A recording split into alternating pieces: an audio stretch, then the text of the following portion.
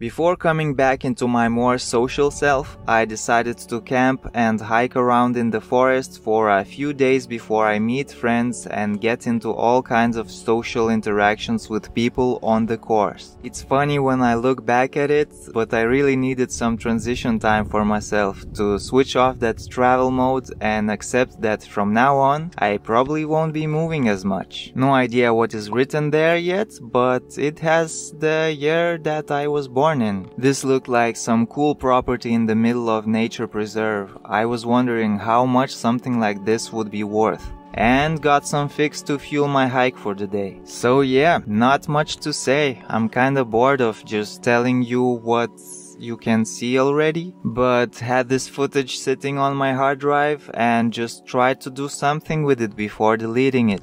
It must be zero value and super boring to anyone watching. I should have made this private, but if I made it private, it wouldn't hit me the same way. Maybe I will talk about it sometime. Or maybe I'm wrong. If you actually watching and you saw a lot of videos, maybe you get something out of it, like something resonates and you stick around, so thanks, and it's interesting. Anyway, it's probably obvious now, but I really love hiking in nature. At the same time, I really love internet too, so yeah. But the peaceful and quiet nature sounds, the constantly changing environment, and every moment is one unique moment in time, it really reminds me how to just be. Just look at it. Hear the calmness.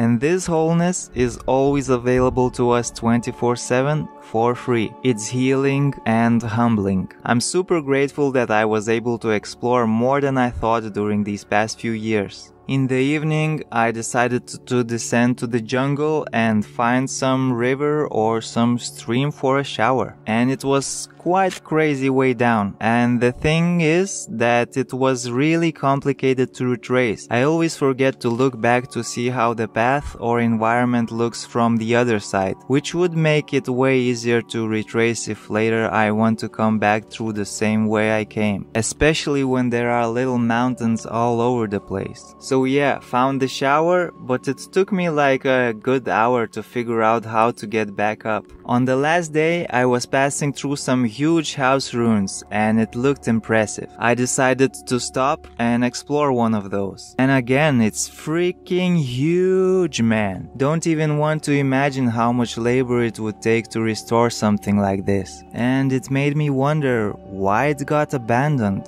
But yeah, just like everything, no matter how great, it ends. Even my travels. Anyway, found some cute showers and back to the meat grinder I go. But if you see this video, it means I have way too much time on my hands and I'm in my own created meat grinder. So it's all good, you know, all good. So yeah, thanks for watching, thanks for following, thanks for ringing that ding-a-ling-ding bell.